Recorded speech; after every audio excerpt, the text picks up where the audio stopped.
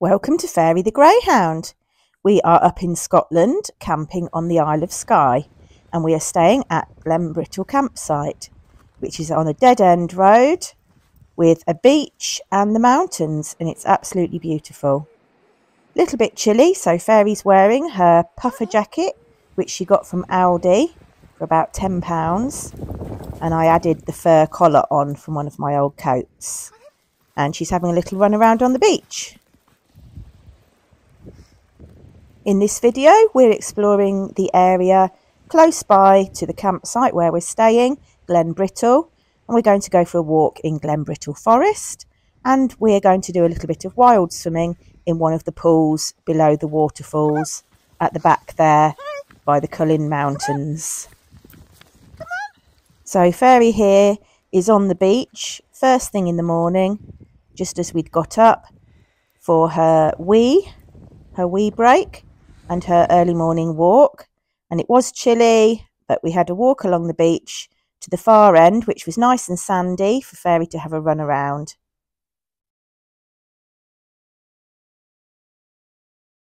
This is a great campsite if you're going to the Isle of Skye. Really quiet, absolutely spectacular scenery and location. The only downside is that there's a single track road going down to it, and lots of passing places where you have to wait to get along the road.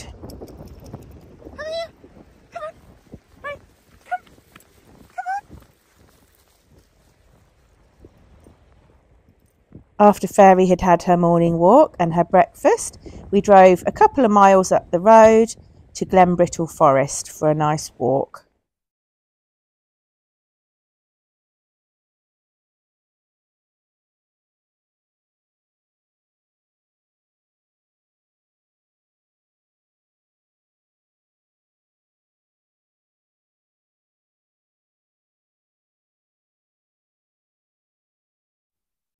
This was a fenced area. Before the road there was a big post and rail fence with sheep wire, very secure, so Fairy couldn't get out anywhere, and we decided we'd let her off for a little walk along the gravel track. She just followed along behind us. Here she's wearing her GoPro camera mounted on her harness, so you can see from her point of view. She went back on the lead to actually go into the forest part in case she saw any animals. We had a nice sniff around. You can see her ears are pricked up. She's really excited about going into the forest. She loves exploring new places. She's a very adventurous greyhound. The terrain was very uneven, with lots of ditches and little bumps up and down, logs and things that Fairy had to jump over, but she finds all this very exciting, very stimulating, very different from where we walk at home. She really enjoys her walks in the woods. She hopes to see squirrels or rabbits, but we didn't actually see any just here. I'm sure she could probably smell them though. She had her nose to the floor a lot of the time, picking up lots of new scents. Unfortunately, the forests in this area didn't have nice little paths through the woods that you could walk along. It had either big gravel farm tracks with the forest either side, or the forest looked like this, very, very dense, overgrown. So we couldn't really walk very far in it, but we did let Fairy have a good old explore.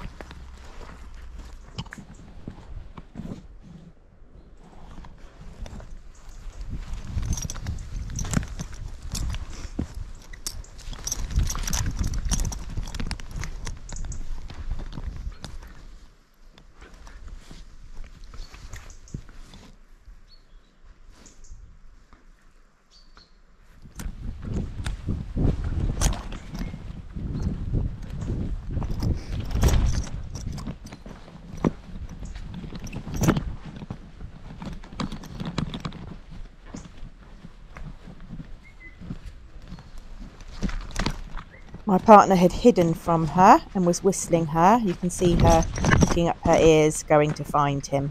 Ow. Come on.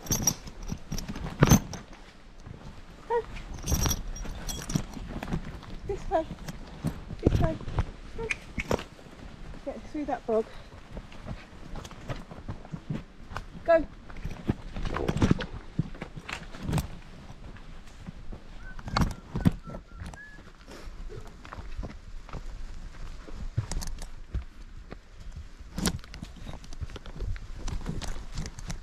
And after Fairy had explored the woods for a little while, we got back in the van and drove back down the road towards the campsite, where I had seen a nice little swimming pool below a waterfall, which I fancied having a dip in. You can see the pool had lovely clear water and the Cuillin Mountains in the background. It was hidden down a dip, so nobody could really see me swimming down there. And it was a cold day, so it was a bit chilly, but very, very invigorating and refreshing. And I love swimming in places like this.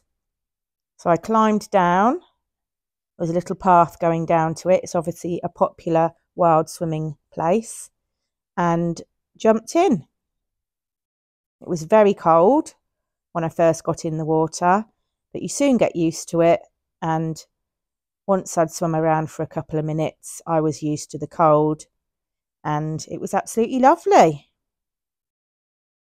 My partner had Fairy, and they were watching from up above. Fairy's not keen on swimming, and it would be far too cold for her at the moment anyway. There's only once when I've taken her in the river for a little swim, and that was on a really, really hot day in Dartmoor, and she did seem to like that, to have a nice cool down. But there's no way I'd be taking her in the water in Scotland. Greyhounds get very cold very easily. They have a very low percentage of body fat and very little hair to keep them warm. So Fairy stood and watched, all wrapped up cosy in her fleece jumper.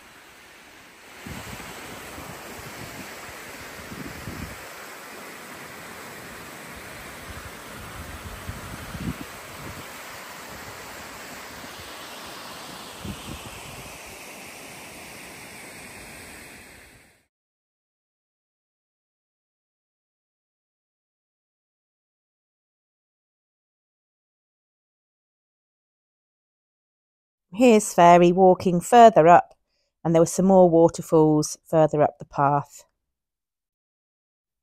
And then we returned to the campsite, and we put up the roof on the camper van and unzipped the panoramic canvas so that we could lay up there and appreciate the beautiful scenery and the views of the beach and the mountains. Fairy had found her lovely little spot by the fence in the long grass. She was having a lay down in the sun, and we could watch her from where we were laying.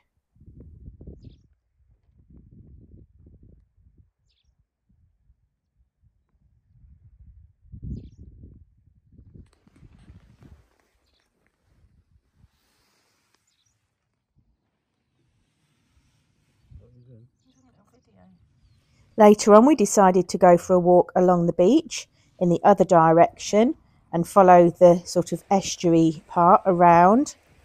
So we walked up the riverbank, and again, this was a fenced area, so Fairy could come off the lead for a little bit and explore.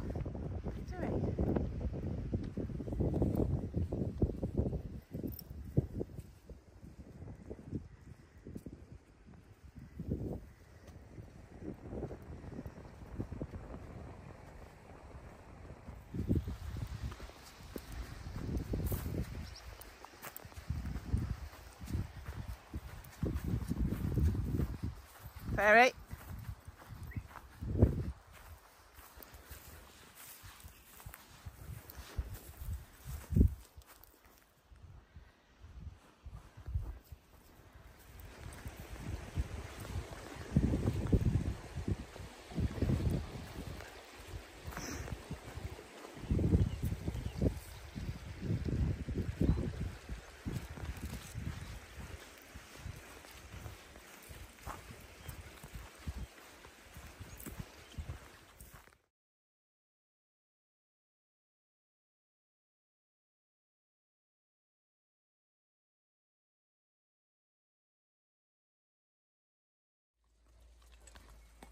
Fairy had her dinner in the van tonight, wrapped up nice and warm as it was getting chilly. She does love to be spoilt and eat her dinner in the van on the bed. And after that, as usual, she settled down to sleep.